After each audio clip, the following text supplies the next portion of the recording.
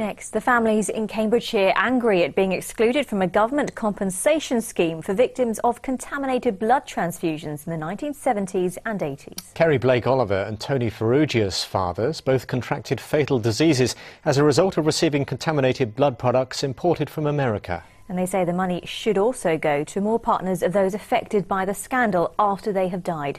Stuart Leeds has this report. It's destroyed my mother's life. She's lost her love, she's lost her best friend, she's lost her home, she's lost her business, she's lost everything. As a result of the 3 deaths, obviously there's 3 widows and children that have been left behind. None of these widows or the children have ever received any compensation. They both lost their fathers to illnesses caused by contaminated blood products. Kerry Blake Oliver's dad, Stuart, was given a blood transfusion after a car accident in the 80s. He contracted hepatitis C, which led to liver cancer. His death in 2004 has meant her mum Pauline is now living in rented accommodation near Peterborough. Oh, it's destroyed our lives completely, 100%. I mean, one moment my father was, a very successful businessman, working very hard for his family. He went poorly in the October, he was dead in the January. Tony Farrugia, who lives in St Neots, lost his dad Barry. His uncles David and Victor also died after receiving contaminated blood. They were haemophiliacs, a condition which affects the blood's ability to clot. They needed injections of blood products to help them stop bleeding. As a result of being infected with HIV, Hep C, Hep B, he died in 1986. Just a few days after my father died, my dad's brother was also diagnosed with HIV, and a few years later my dad's other brother was also diagnosed with Hep C and exposure to new variant CJD.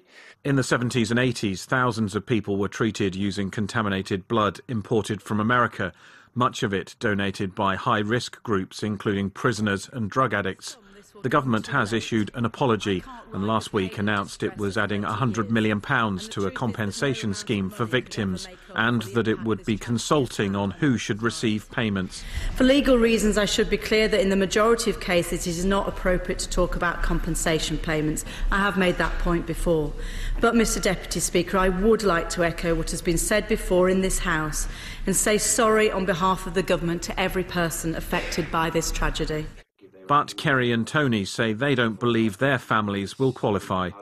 Under the new proposals, any widows that are currently in the scheme will be rejected. Any widows that are currently not in the scheme will not even be looked at. Dependent children haven't been included. Most of the people infected will actually receive a reduction in their payments. At the end of the day, remember that they killed my father with this dirty blood, and they should be made to pay. They aren't only protesting about their cases, but also for the many other families they fear will end up being excluded from the scheme. Stuart Leeds, ITV News, Peterborough.